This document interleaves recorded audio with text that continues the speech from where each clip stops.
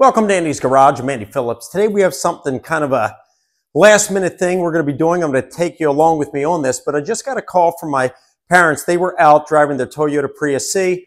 Looks like the car died, the brakes failed, and he wound up backing into another vehicle. Nothing major, but still the car is stalled out at the Texas Roadhouse down in the next town. So I'm going to be headed over there. We're going to meet the tow truck driver to get the car, bring it back here to the garage so we can run a test, see what went wrong with it. Hopefully we can fix it in this video. If not, then please subscribe to my channel so you don't miss it when we do fix whatever we diagnose the issue to be. Let's go ahead and get started.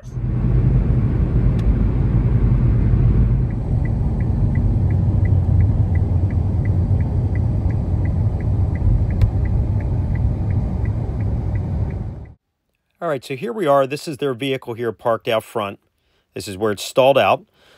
Let's go inside here and see if we can get it to start or anything. But, okay, if we look here, you can see that there is just a check engine light on. That's it right there. Nothing else will come up on the dash. Let's get it towed.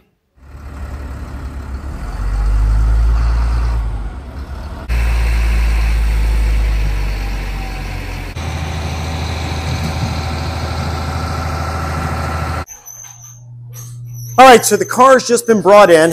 I have my Innova scan tool. We're going to connect to it, see if we can see what the issue is. We are getting a check engine light. The car, other than that, is completely dead. I think it might be an electrical issue. Don't know what battery it could be because this is a hybrid vehicle.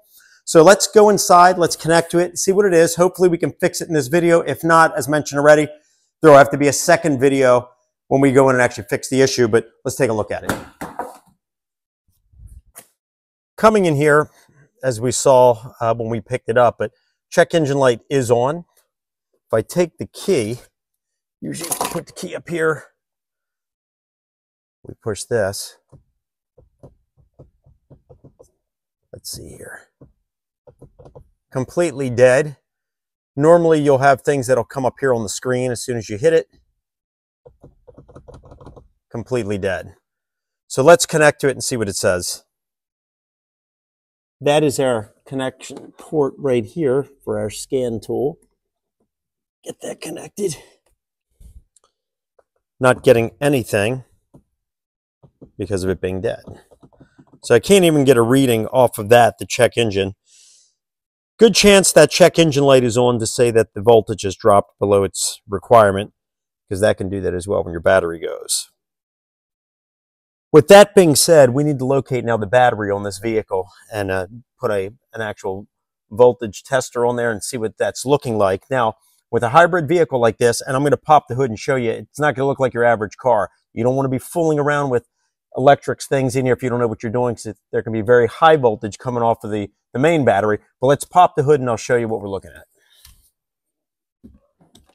Let's pop this here.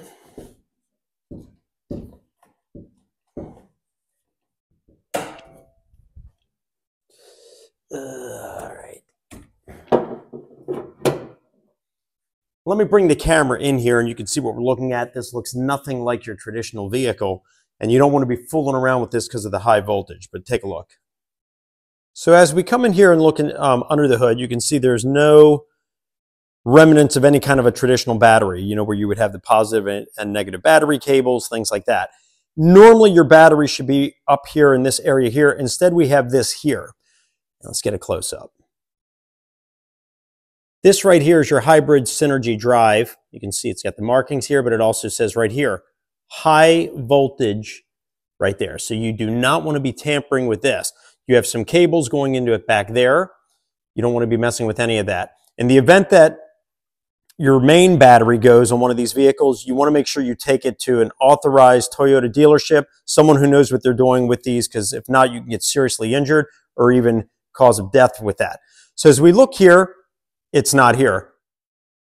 So where you'll find the 12-volt battery, it's obviously not under the hood like we saw. It's not in the trunk like some people would think, but you're going to find it here in the back seat, behind the front passenger seat. So rear seat behind the passenger.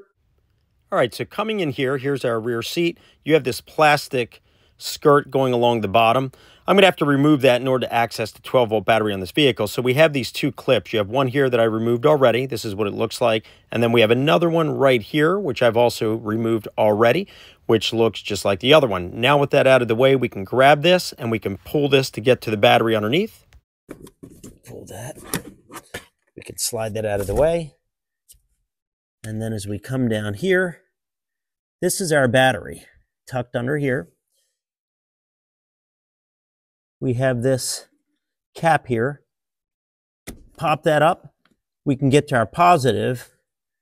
And then if you can see right there on this side, that's our negative. So I have my multimeter set to 20 volts.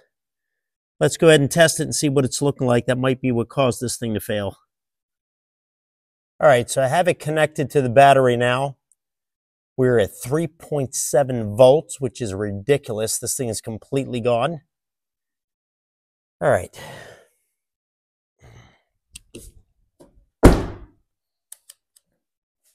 So there we saw it. Definitely the 12-volt battery pad needs to be replaced. I don't have it on hand, so unfortunately I can't fix it here for the video. We need to get that ordered so we can swap it out.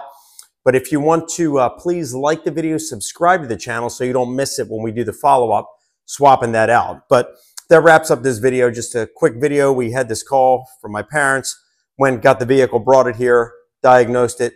That was the issue. So just to recap again what we mentioned at the beginning, they were pulling out of a parking space there at the restaurant. Battery completely died, car died. He wound up drifting and hitting a car behind him. Not that hard, no major damage done, but still, because the brakes are not as strong now with the battery dead. They still work, but it's not as strong, so it didn't stop as well and it hit the vehicle. Got it towed here, and that's what we tested. So we're going to get that battery in here so we can replace it, and we'll have another video swapping that out and getting that thing corrected. But that wraps up this video. Please like, please subscribe. I hope you enjoyed the video, and I'll see you next time.